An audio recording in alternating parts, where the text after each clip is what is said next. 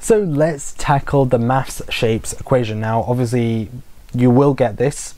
I got it like twice during my UCAT exam, and first time round I did the UCAT, I kind of wanted to isolate this like question and just skip it because I really didn't know how to tackle it. Second time round I did the UCAT, I thought, you know what, I can't neglect you now.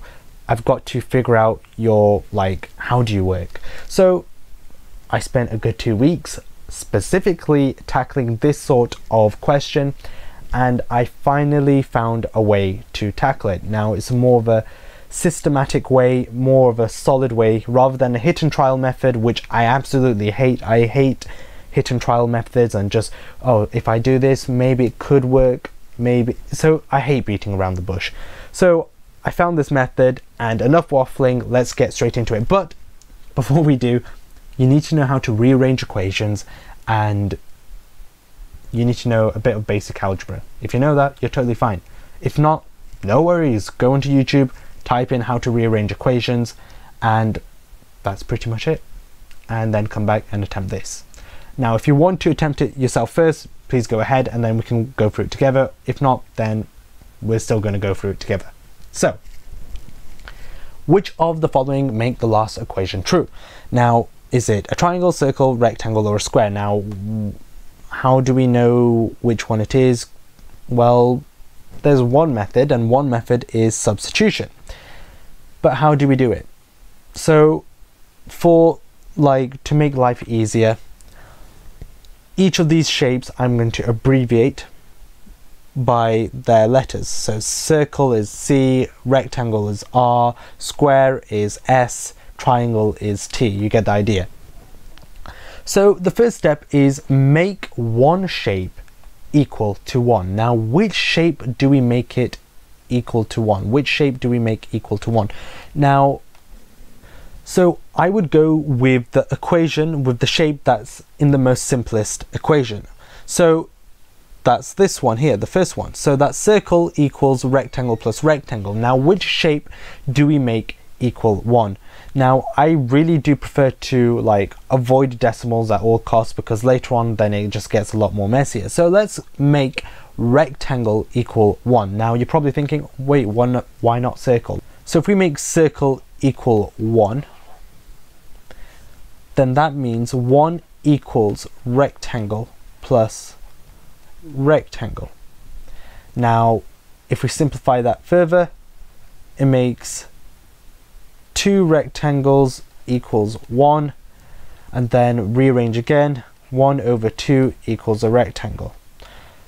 That's a decimal, 0.5, we don't want that. So yeah, you could go ahead and do that, but it's totally up to you. Now, what I prefer doing is this. So let's make rectangle equal 1, and therefore that makes circle equal 2. Now, how did I do that? Let's simplify it. So first step, we made rectangle equal 1, so that's 1 plus 1. Now 1 plus 1 equals 2, quick maths, circle therefore equals 2. So now we've got our answer of circle equals 2 and rectangle equals 1, but we're not there yet, so let's continue. So let's try and work out what the other shapes equal. So let's try and think of which shape do we attack next. Well, to be honest with you, it's not about which shape, but which equation, and which equation is the most simplest. Now here we've only got 2 variables, a square and a rectangle, and we've got what our rectangle equals, which is 1. So let's attempt this. So 1, which is our rectangle, equals 3 squares. Now let's rearrange this. So it's 1 over 3, which equals a square. Obviously here we can't really avoid decimals, so we're just going to have to go with it. And in decimal form, this should be 0.33. So our square equals 0.33. So what's the next step? Okay, so now we've got our rectangle, circle and square, so the only one that's left is the triangle. So let's attempt this question here. So rectangle plus a square equals a triangle minus a square. So let's substitute in our numbers that we have. So rectangle equals 1, square equals 0.33, equals triangle, which we don't know yet, minus square, which is 0.33. Now let's rearrange this. This is literally, we're going to take this 0.33 to the other side, and it's going to add 0.33. So 1 plus 0.33 plus 0.33 equals triangle. So this should give us 1.66, which equals triangle. So triangle equals 1.66.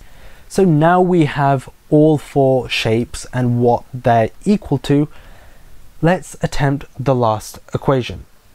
So rectangle, which is 1, plus triangle, which is 1.66, equals circle, which is 2, plus our square, which is 0.33, plus our magic unknown shape.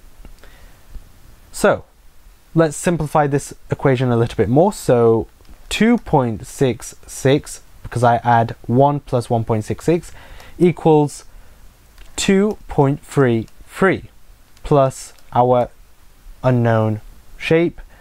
Now let's rearrange this again. So let's subtract 2.33 from 2.66 and we should get shape.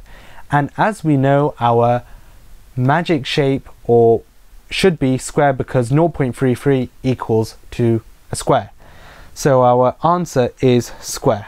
And that's how you attempt to work out your maths shapes equation. So hopefully this technique helped, and if you want me to attempt other different styles of question involving these math shapes equations, then comment down below and I'll make a whole new series going through a whole load, probably 100 different questions, specifically attacking this.